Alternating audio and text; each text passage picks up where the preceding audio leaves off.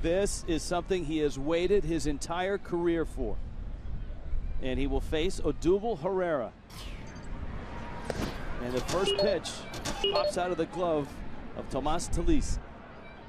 I get snuck up on Talise just now. Ichiro has stuck with fastballs at this point. I'm not sure what else is in his arsenal. We don't have a scouting report on Ichiro as a pitcher.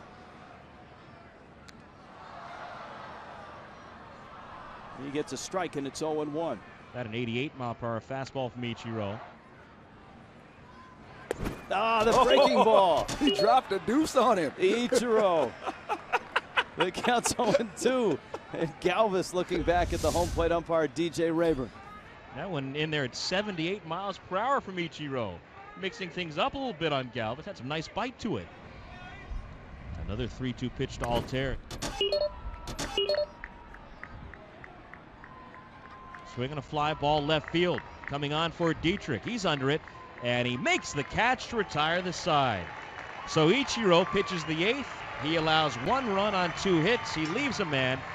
And we go to the 9th. Last call for the Marlins.